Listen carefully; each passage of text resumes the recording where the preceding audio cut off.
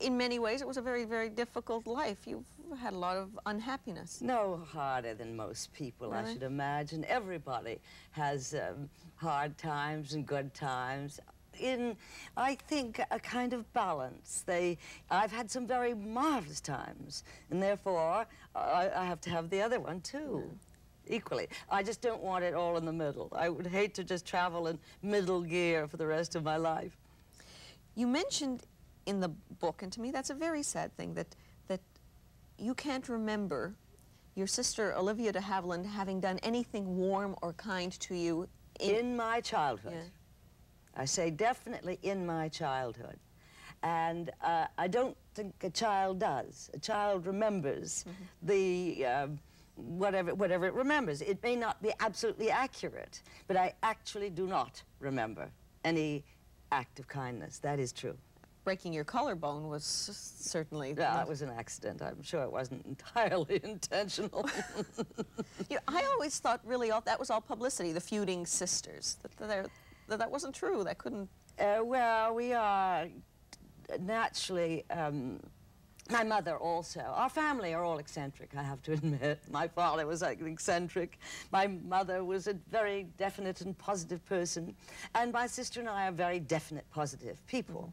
So you put that together, then you are bound to have differences of opinion. You just have to.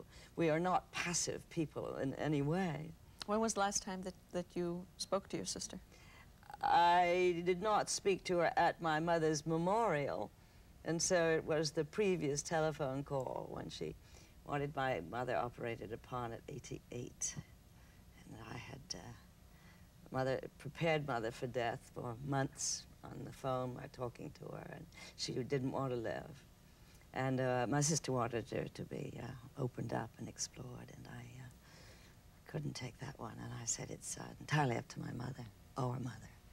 But no way am I going to sanction this. You weren't even notified of her death.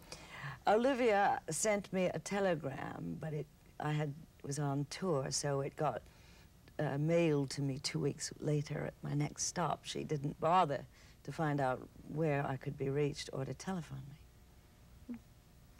Your mother had an incredible influence on your life, and you regard her very highly, and in some ways, after reading the book, I don't understand why, Miss Fontaine. In what don't you understand?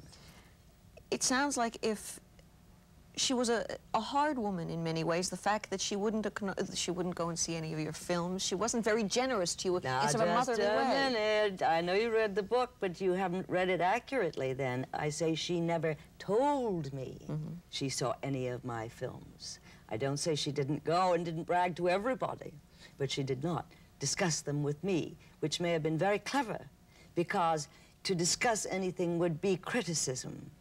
But she said to somebody coming out of, I can't recall now which movie, that she thought that you were much more real on the screen than you were in person. She said that to my husband, Brian Ahern, at the premiere of Rebecca. Well, that's a perfectly valid remark.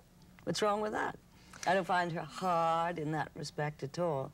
I find her... It was not a warm, cozy kind of family. She's not a warm and... That's right. None of us are warm and cozy. It's not in our natures. There were a lot of ups and downs. You were saying that for all the success and the adulation and the money, you have not had a real romantic experience. You were not able to sustain a relationship because you didn't want to give up what you called independence. Isn't that something that you're missing?